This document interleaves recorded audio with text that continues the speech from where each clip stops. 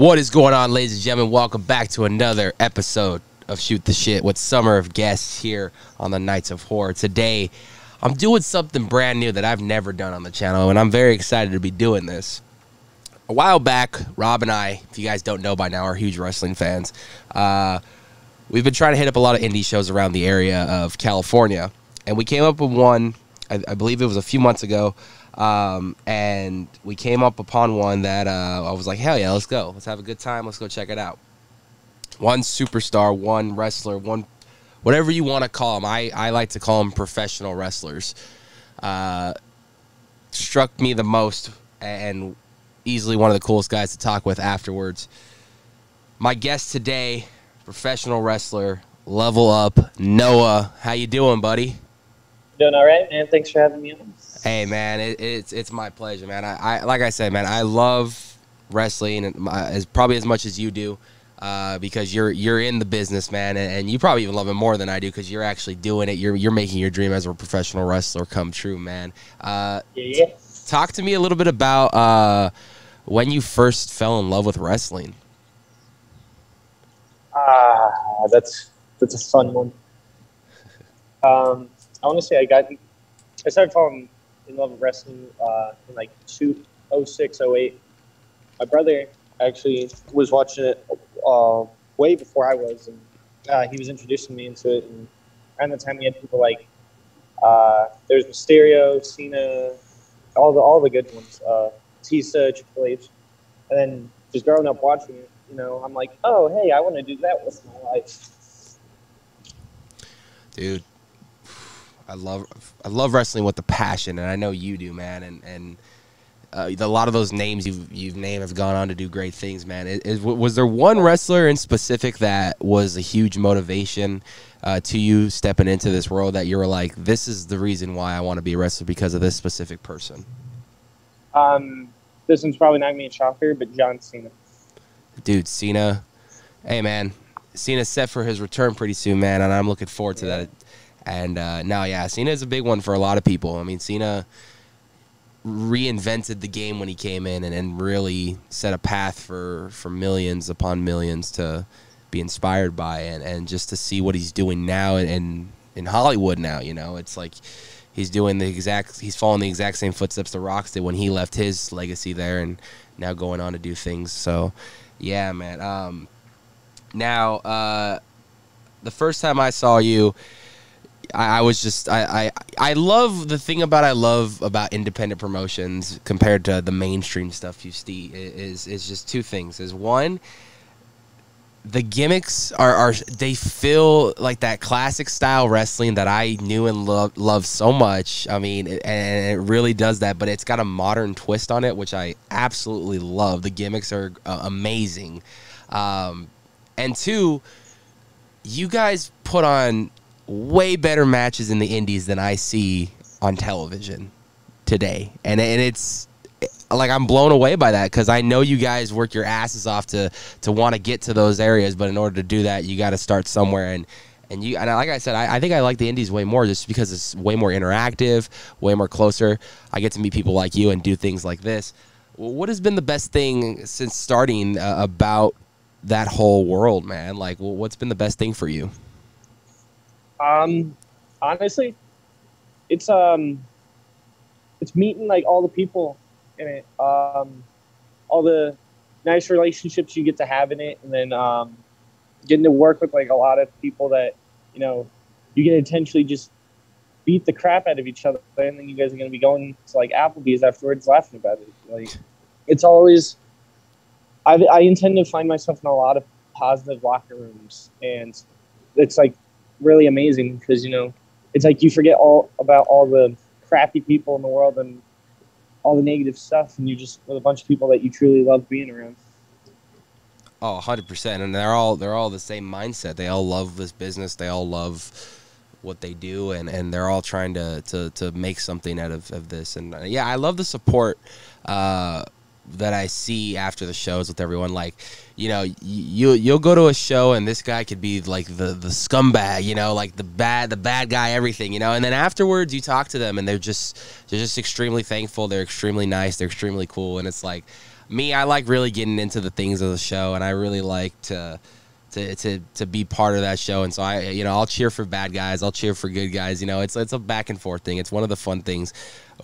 You know, what do you find better in wrestling for you at least? Do you like playing the good guy more, or do you like playing the bad guy?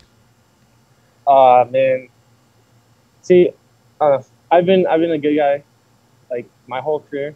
Right. Because honestly, I like that energetic feeling when I go through the curtain. I love feeling like everyone, repping for me throughout the whole day.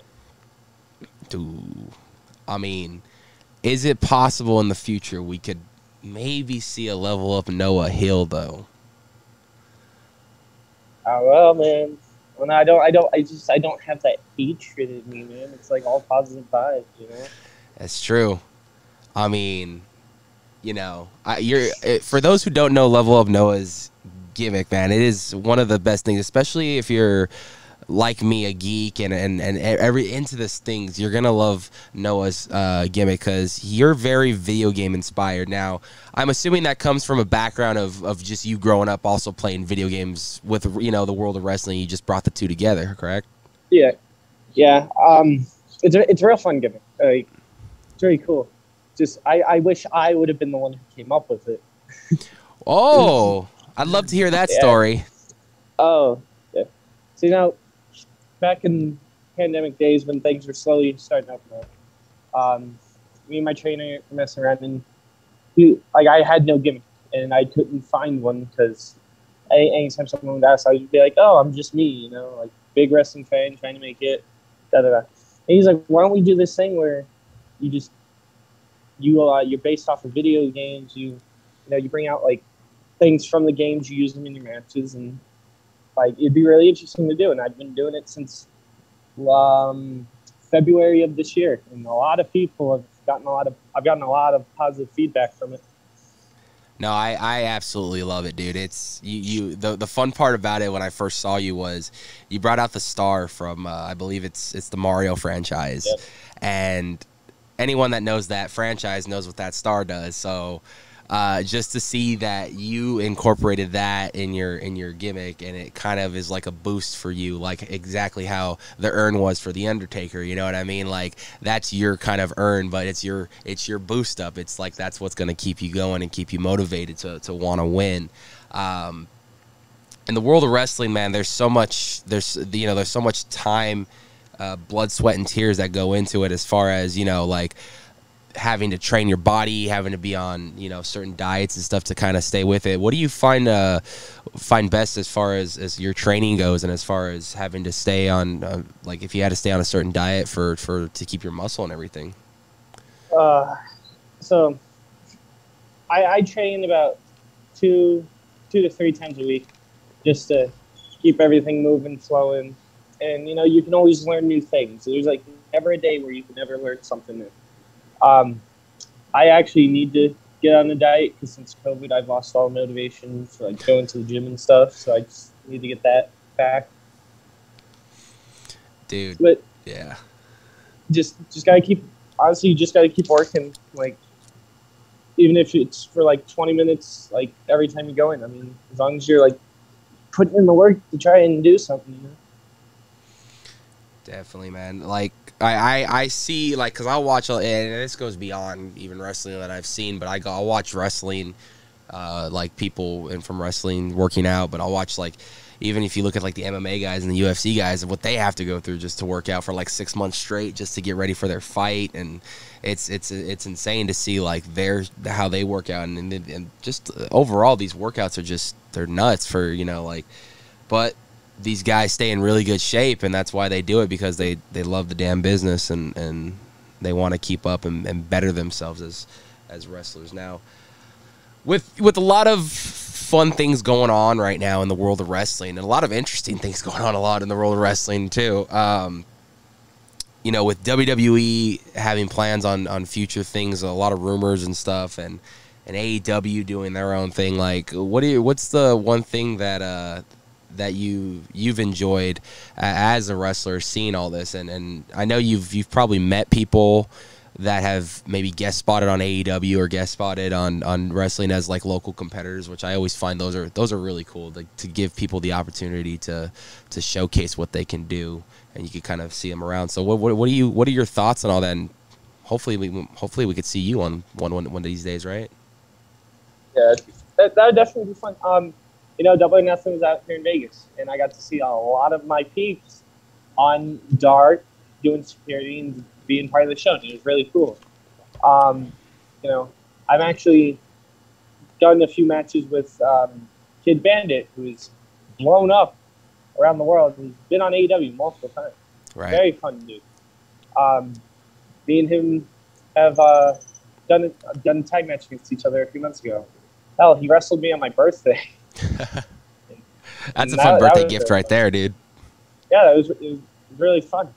Like all my peers I see, whether it's on WWE, Impact, or AEW, like, it's really cool to see them there, because it just motivates me more and more to freaking get up to their level at some point.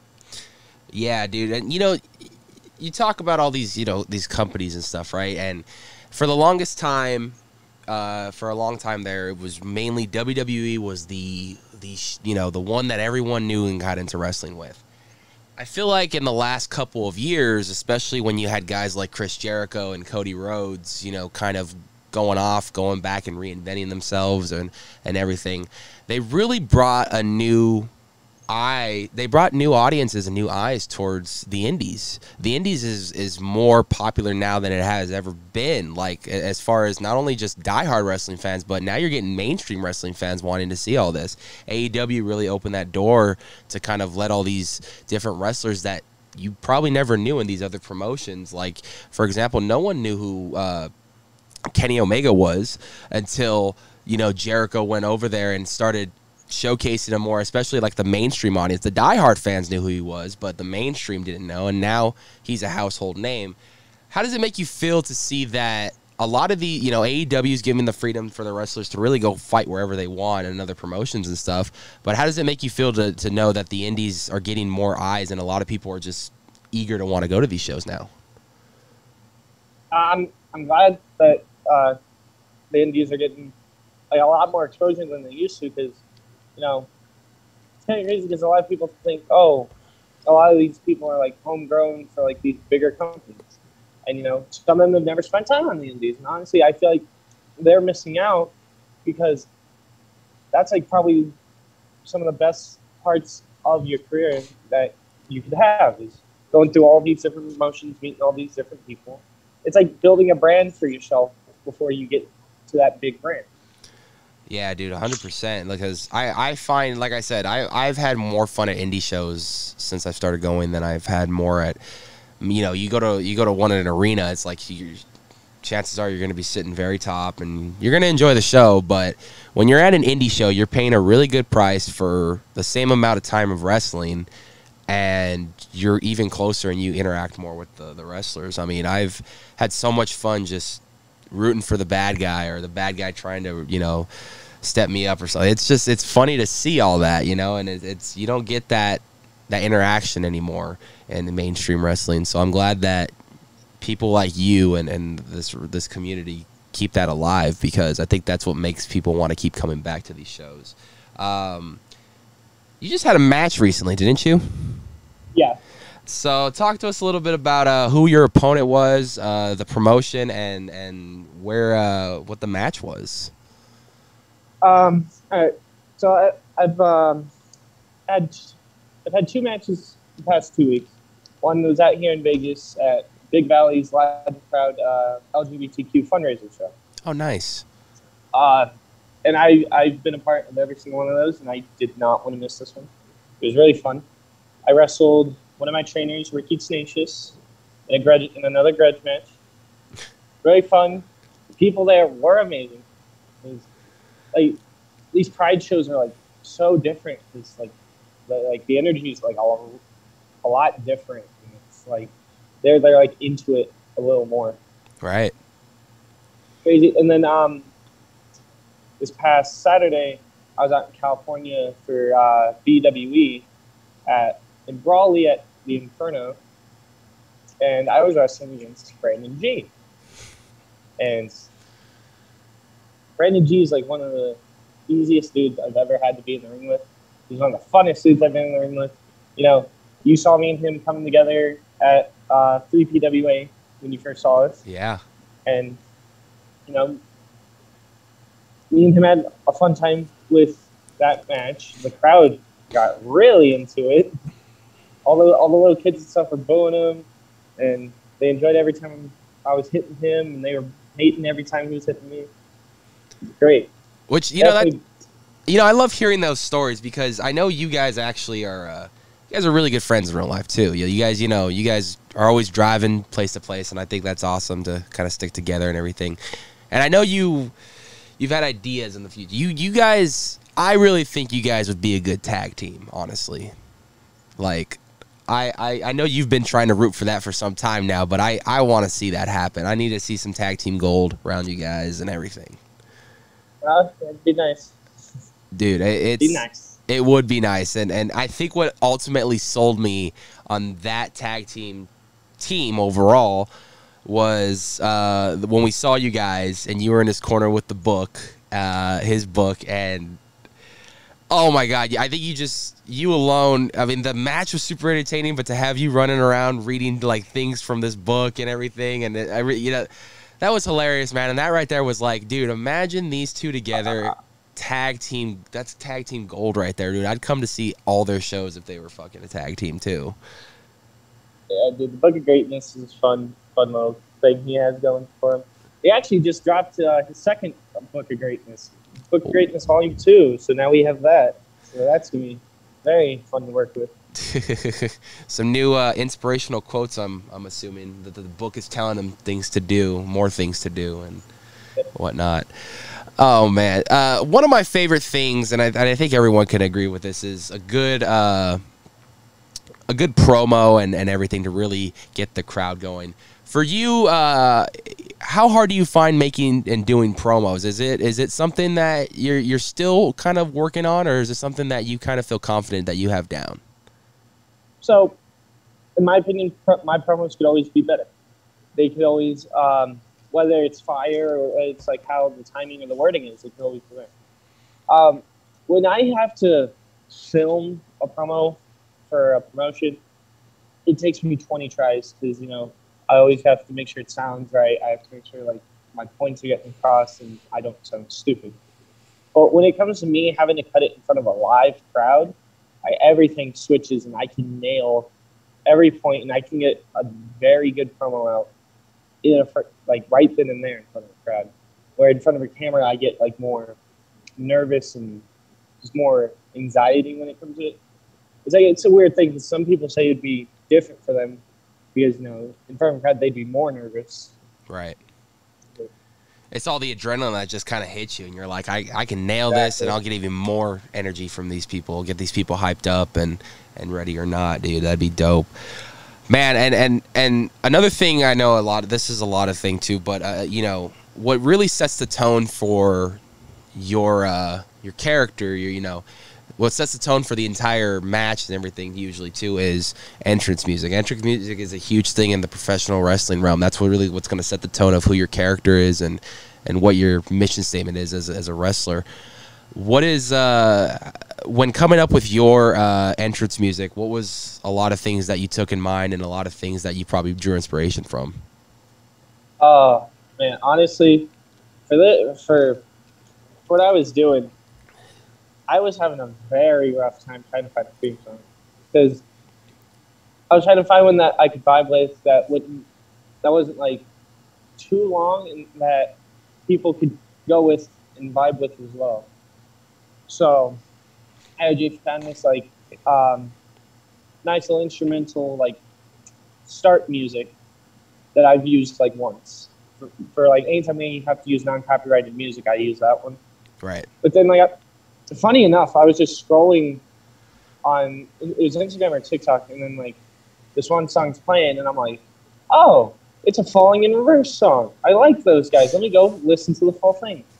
And then, like, right from, like, the first 30 seconds, I was like, yeah, this is it. I'm going to use this one. And I've had a lot of good people. A lot of people say they like it and like it really fits with me, and people can vibe with it. And I'm like, yep, that's what I was aiming for. So I'm glad people liked it. Dude, that's the thing is that's ultimately, like I said, that's what's introducing your character and giving the vibe of what your character is. I mean, I'll take an example of some mainstream ones I know a lot of people will know. Triple H has Motorhead, dude. When that music hits, when you hear that first guitar note, you know it's Triple H, you know it's Motorhead, you know it's game time. You know, Undertaker, the bells, you know, the whole slow entrance, that's his vibe, that's his, you know, that's his thing. John Cena has a song that's going to get everybody off their feet. Level Up Noah has a song that's going to relate to his character and get you up off your feet and get you hyped and ready for this match. And gonna put some boots to asses is what's going to happen. All of that. All damn day, man. So another staple of any wrestler is a good signature and a good finisher, man. Now, I've seen what you can do in the ring in person. I've been seeing a ton of clips on Instagram, and I am straight blown away when I see a lot of these moves because, god damn, this is, you know, professional wrestling, man. All you haters out there could call this shit fake, but fuck you, bro. I could show you a bunch of things that will say otherwise. For example, most recently, that was mainstream Cody Rhodes. Yeah, you know. You're probably watching that match every time he got hit with that stick, and you're like, just stop, please stop. Just please. Yeah. It was gross. It was gross. But signatures and finishers, man. Talk to me. What were some of your favorites growing up, and what is something that you use in the ring today? Man, try picking a favorite signature or finisher. That's actually pretty hard because there's a lot of good ones, and there's still some that I like today. Common one, the RKO. Yep. I will never hate it. The move is never bad. It's always on point. It's devastating. Drew McIntyre's Claymore. Yep. It's vicious. And then, you know, another common one would be the spear. Oh, yeah. Different people hit it, and then it's very differently effective for everyone else who does it. You know, my finisher is good. It's a good old ripcord Snapmare driver. Nice. Occasionally, if I feel like it, I'll do the frog splash. You know, like. Oof, that's I hope you're thinking about good old Eddie Guerrero when you're doing that every time too. Every time. That's the man. He I think, you know, a lot of people have done that iconic move, but there was something about his that just felt natural. Like that move belonged to him. He had the right to call that his, even though he wasn't the one that invented it. He definitely is the one that a lot of people think about when that move is, you know, that move is done. Definitely made it popular. Yeah, dude. He did, man. I'd have to say easily one of my favorite finishers of all time has always been, cause it might be because I'm a 6'6" guy, but chokeslam has always been one of my favorites, man. Like, I had a feeling if I was in wrestling, I'd try my best to do chokeslams the best I can. Yeah, those are real fun. You've probably taken a couple of those, huh? Probably a couple of them. Just a couple. At least you weren't dragged down to hell like Edge was, so that's yeah, you don't want to do that. Yeah, I'm all good. No, so what's next for Noah? What do we got coming up? What do we got that fans can expect to see from you next? What can we expect from Mr. Level Up Noah himself? Honestly, that's probably the adventure. I don't know either, man. Like, just gonna keep moving. Hopefully, Level Up Noah can strike some championship gold again pretty soon. I'm hoping for it, man. I'm hoping for it. I mean, yeah, that's always the goal. You know, to the top.